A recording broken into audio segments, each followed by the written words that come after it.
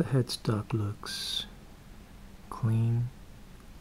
A little bit of hazing on the black polish there. A scratch, very slight one over here. No chips, no dings on the headstock. Looks excellent. The fretboard, no cracks. Very nice.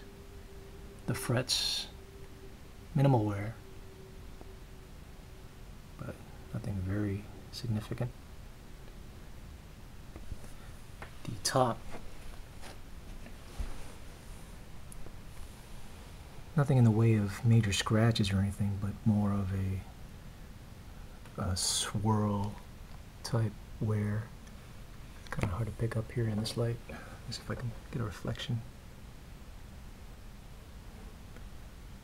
The top is it's not wood, it's like a carbon fiber type, if I'm correct.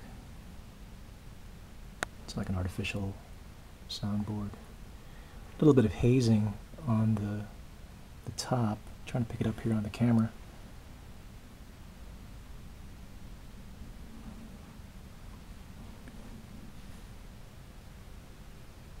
It's not mint, but it looks clean.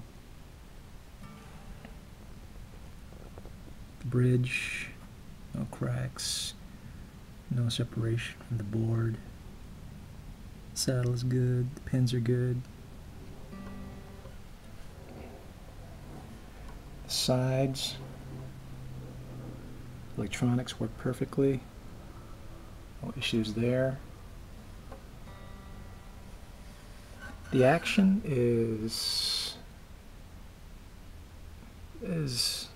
not too bad. It's medium low. No buzzing from last time I've heard it.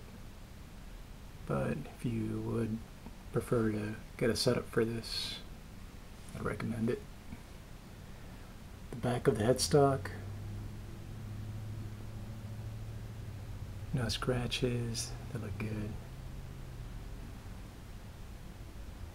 The neck is nice, looks mint, except for a wood imperfection of some sort right here.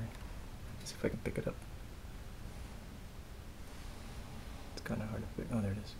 It's not a ding or anything. It's just it's smooth. It's just sort of like a wood imperfection or something. The back looks nice, except for some buckle rash. Let's see if I can pick it up here in this light. Right. It's kind of hard. It is there though. Let's see if I can pick it up. It's kind of light. Can't. Oh, well, it's kind of hard to pick up, but it is there. The strap button here has a slight scratch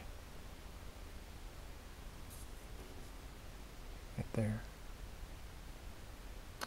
It's hard to focus this camera.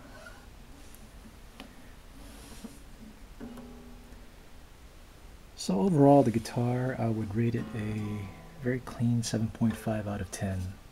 And that's just leaving a margin for error. It's not a mint guitar, mind you. But it's very clean. Plays great. Electronics are good. No issues. There you have it. One more look at the top here. I suppose if you went to a luthier, you could have this buffed to like a high polish if you wanted. As it is, it's kind of hazy. It's not scratches or anything. It's just like it's just a swirl marks. But overall, looks very clean. This guitar. It's made in Korea. The sound board, I believe, is handcrafted in the US, according to the label here. So there you have it.